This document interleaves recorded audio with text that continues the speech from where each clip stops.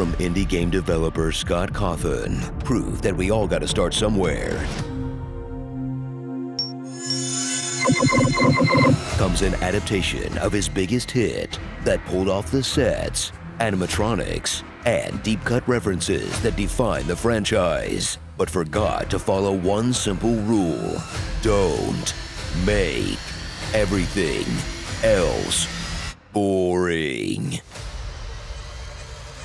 In what feels like more than Five Nights at Freddy's.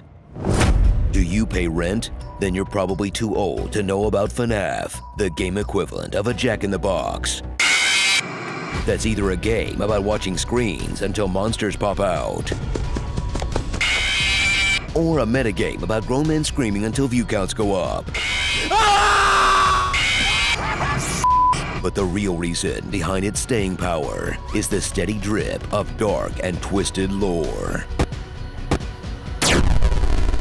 Okay, I'll put it this way for the olds. Imagine Pong, but after every round, they hint that left paddle got molested. When you need to make a 6.5-foot bunny look menacing, you call 5.5-foot actor Josh Hutcherson. He's playing Mike, caretaker of his sister, Abs. Hey, Abs, you ready? Mike's your standard deadbeat dad archetype, in brother form. I don't care. Do whatever you want. I'm hardly fit to be raising a kid. We want Abby.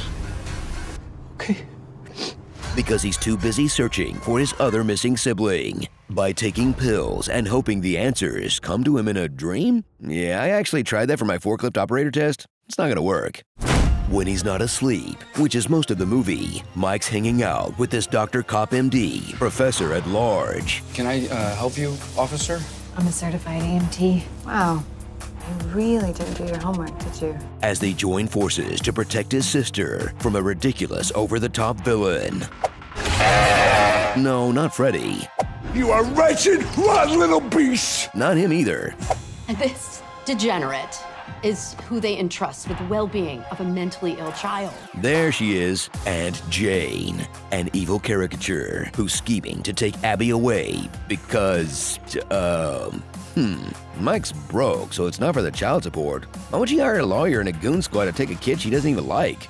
Maybe she's the killer. Maybe she took out Mike's family. Maybe she's the yellow bunny Abby tried to warn us about. I mean, obviously not. But if we stretch that out for 16 more minutes, we got ourselves a film theory. It's just a theory. Meet the animatronics haunting Freddy Fazbear's Pizzeria that shockingly came out looking pretty legit. Oh, that's why.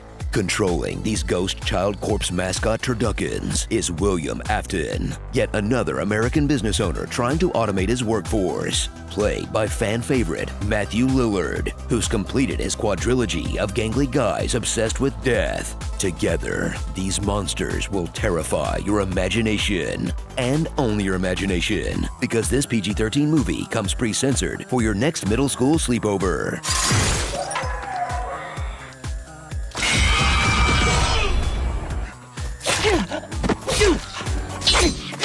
Okay, you guys, Mom and Dad are asleep. Put on Willy's Wonderland. So head out to a theater, because you definitely are paying for Peacock, for a film that's like the Avengers for little cousins, and baby's first horror film for everyone else. But did so well at the box office, we're sure to get 100 sequels. I always come back. And every indie game with an annoying fan base is about to get the big screen treatment. No!